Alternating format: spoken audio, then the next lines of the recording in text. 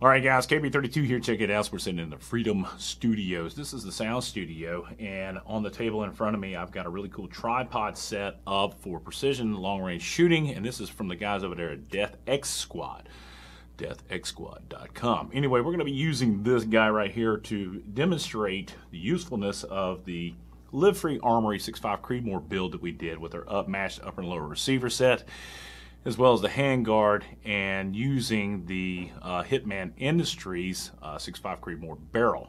And it's going to be interesting because we're going to use 140 grain, 147 grain, 130 grain from different manufacturers, and see how those line up with the Apollo reticle from the guys over there at Primary Arms. So it's going to be interesting, as well as we've got a couple of other optics we're going to be doing reviews on. Catching up on all my optic stuff, as well as we're going to be trying to break out the Rare Breeds trigger and seeing how that works out with a CMMG Banshee in 45 ACP.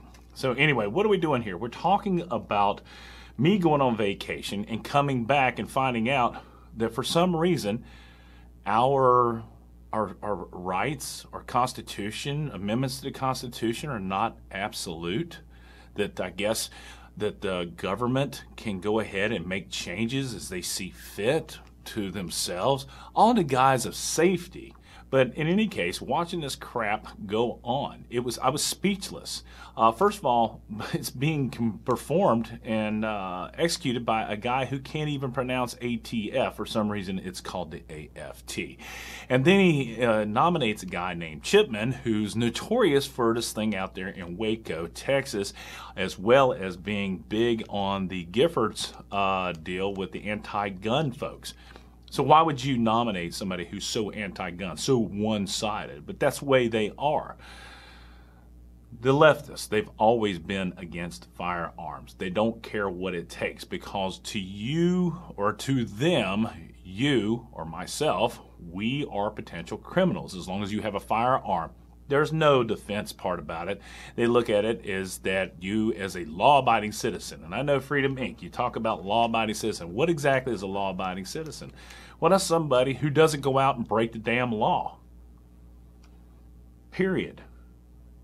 As long as you're not breaking the law, you should be able to have a firearm. It's already illegal to kill somebody. It's already illegal to traffic firearms. It's already illegal to manufacture firearms and sell them without having an FFL. So what we got? He wants to go back and make, what do you call it, AR-15 pistols, an NFA item. So that means that, well, many people are going to end up being criminals. I don't think that's going to pass. It's not going to pass for me. But through an executive action, he can give direction to the ATF to figure out a means and methods to make this happen so that you and me become a criminal. Secondly, ghost guns. Before we get into the ghost gun things, I want to just go ahead and let's bring up old Kevin DeLeon talking about a ghost gun. Stand by.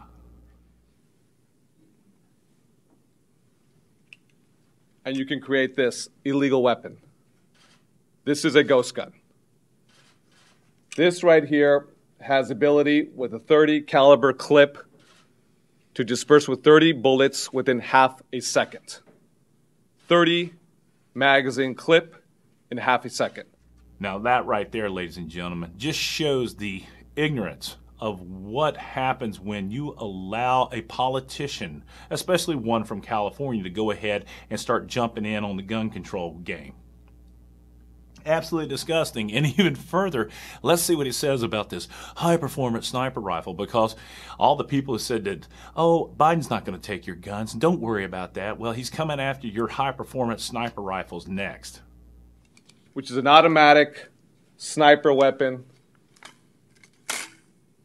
that is used by our troops in the military in Afghanistan. Again, this is a weapon, is a ghost gun. Now, whether they be semi-automatic or bolt action, they are one thing. They are all weapons of war. Muskets were weapons of war.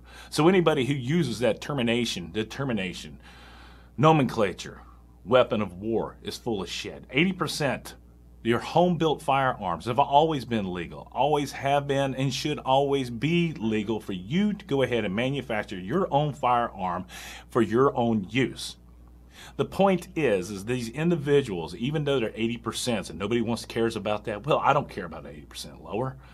But what you will care about is when they go ahead and they kill all online sales, because that's going to be on board next. Ladies and gentlemen, what's happening to our country right now is a transformation because these individuals have nobody to stop them. Call your congressman, call your senator. Guns and Gadgets doing a really cool video on how to contact these people, because that is one of the ways we have to battle this. So anyway, here we are, sitting here looking at a guy with translucent skin who can barely carry a conversation. We know he's not in charge. For some reason, Kamala Harris is always by his side, waiting for him to drop, as he soon will, most likely. But in any case, those are my 2 cents. Leave your 2 cents down below. Let me know what your thoughts are. I leave the country, and look what happens. All hell's breaking loose. KB32. If you like the video, give it a thumbs up. Subscribe if you haven't already done so. Support the red, white, and blue. God bless America. God bless those men, women in uniform 24/7 for our freedom. Freedom's not free. I'm really looking forward to getting out and testing this thing. And guess what? It's not made in China. It's KB32. I'm out of here. Y'all be good. Boom.